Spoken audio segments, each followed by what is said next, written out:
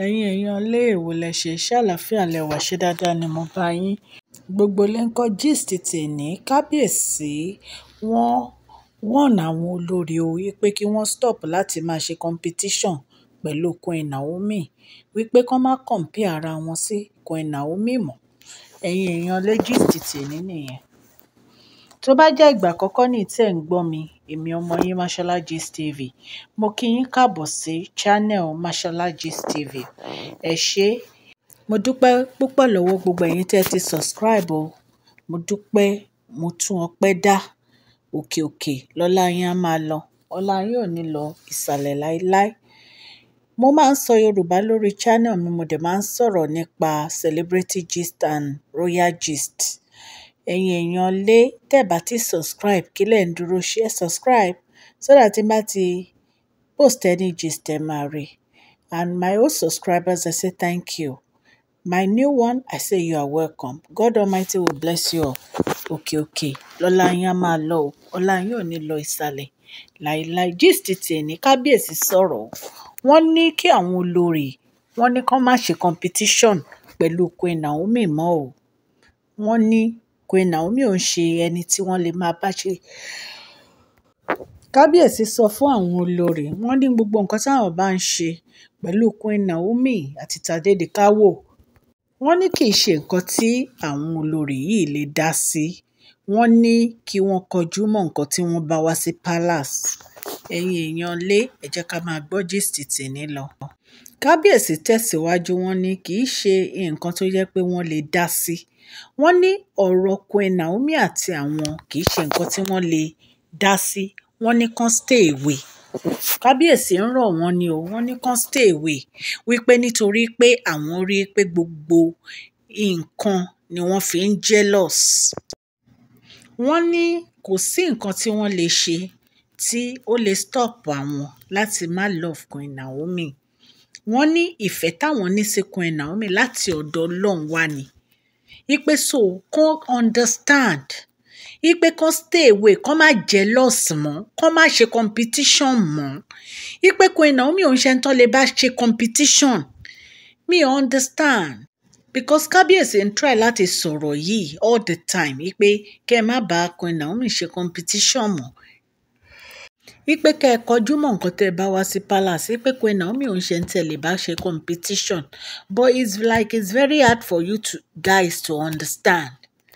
So Kábíyèsí ní Queen Naomi wípé kì í ṣe ẹni tí ẹ lè bá ṣe competition o.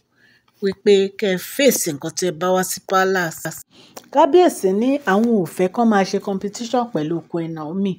Wọ́n ní táwọn bá rí pọ́n ṣe bẹ́ẹ̀, wọ́n nínú máa ń run àwọn ni. Wọ́n láwọn máa ń wípé inú àwọn ò kí ń dùn. Wípé so àwọn fẹ́ kí wọ́n wá kán ṣe ojúṣe wọn gẹ́gẹ́ bí Ọlọ́run ṣe dá wọn. Kán má máa ṣe competition pẹ̀lú Queen Naomi. Kán dẹ̀ má máa show pé wọ́n ń show hatred fún Queen Naomi pé kò dáa. Wípé tó máa ń ṣe báyẹn, ó máa ń àwọn ò kí ń like ẹ̀. Wípé so kán ṣe bọ́lọ́run ṣe dá wọn, natural self wọn. Ẹ wo Dr. Elizabeth. Gbogbo nǹkan ni Dr. Elizabeth ló fi yàtọ̀. Ẹ wo Tóbi náà. Tóbi ò ráyè anybody. Tóbi ò ń dá sọ́rọ̀ anybody. Ibi tí Kábíyèsí bá fi sí ló wà. Even gan àti olórí Tèmítọ́pẹ́ wọn ò ń dá sọ́rọ̀ anybody. Kábíyèsí ní nǹkan tí ọ̀pọ̀lọpọ̀ wọn tí wọ́n fi wọ̀ happy ni pé all the time no máa ń fẹ́ compete pẹ̀lú Queen Naomi. Wípé wọ́n máa ń fẹ́ ṣe bí Queen Naomi. Wípé they are not natural. Wípé kò dẹ̀ lè possible wọn ò lè ṣe bí Queen Naomi. Wípé Ọlọ́run dá oníkálukú gẹ́gẹ́ bí àwòrán ara ẹ̀ ni. Oníkálukú dẹ̀ ló ní destiny tiẹ̀. Oníkálukú ló ní ìmọ̀ àtòye tí Ọlọ́run fún oníkálukú. Ẹ̀yin ẹ wo Tóbi. Tóbi like something like fashion. Mo dẹ̀ really appreciate Tóbi torí ìgbà tí mo rí gbogbo àwọn nǹkan tó ń ṣe tó ń display gbogbo àwọn nǹkan towards pé bóyá fashion. Ó mọ ọ̀nà ẹ̀. Ẹ wo olórí Tèmítọ́pẹ́. Olórí Tèmítọ́pẹ́. wọ́n fèsì humanitarian wọn, wọ́n dẹ̀ ń ṣe speech wọn kiri, wọ́n ń ṣe humanitarian wọn everywhere. Béèyàn ṣe rí òun ni kéèyàn ṣe ṣe. Ẹlòmíì á fẹ́ máa ṣe nǹkan tí Queen Naomi ṣe. Why do you have to follow Queen Naomi's step? A lot of things lẹ lè ṣe now. Ẹ ní láti ṣe nǹkan tí Queen Naomi ṣe. A ti mọ̀ pé something like charity ni Queen Naomi ń ṣe. Wọ́n dẹ̀ ní Wings Foundation. So you can do something else. Nǹkan tí Kabiyesi ń try láti sọ nìyẹn. Kì í ṣe dandan ni kẹ́ ẹ ṣe nǹkan tí Queen Naomi bá ṣe. Be natural with yourself.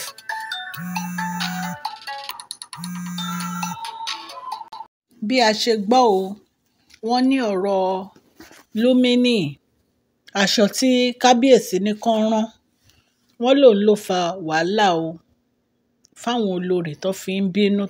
Ẹ̀yin ènìyàn lé, ẹ mọ̀ pé gbogbo nǹkan tí Queen Naomi ń ṣe, wọ́n kàn ń ṣe nítorí pé kán fi protect ara wọn àtọmọ wọn ni. Ẹ̀yin náà mọ nǹkan tójú wọn ti rí nínú palace yẹn. Gbogbo ẹ̀yin èèyàn lẹ mọ̀. So Kabiyesi ò dẹ̀ ní fẹ́ nǹkan tó jẹ́ pé ó wá máa di pé gbogbo ọ̀rọ̀ Queen Naomi lọ́tùn lósì làwọn ń gbọ́. Kò sẹ́ni tínú ẹ̀ máa dùn sí yẹn. Ìtorí ẹ̀ ni Kabiyesi fi ń sọ pé káwọn olórí yìí kán má jealous mọ́. Kán ṣe nǹkan táwọn bá lè ṣe fúnra wọn. Kán má wò ó pé Queen Naomi ń ṣe yìí, Queen Naomi ń ṣe yìí. No. Kabiyesi láwọn ò fẹ́rù nǹkan báyìí. A lot of àṣírí ló tú sí Kabiyesi lọ́wọ́. Àṣírí gbogbo ìgbésẹ̀ táwọn olórí ń gbé. Àṣírí gbogbo ìgbésẹ̀ tí wọ́n ń gbé pẹ̀lú àwọn kingsmen. Gbogbo bí wọ́n ṣe lọ ń bribe àwọn kingsmen.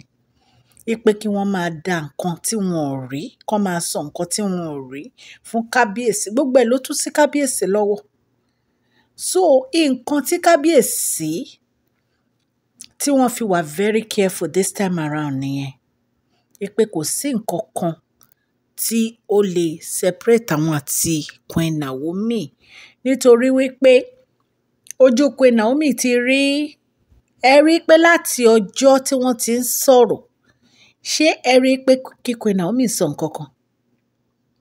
Nǹkan táwa yìí fi ń bá wọn, tá a fi jáde sí nìyẹn, tá a fi ń bá wọn, tá a fi ń rojọ́, tá a fi ń bá wọn sọ̀rọ̀.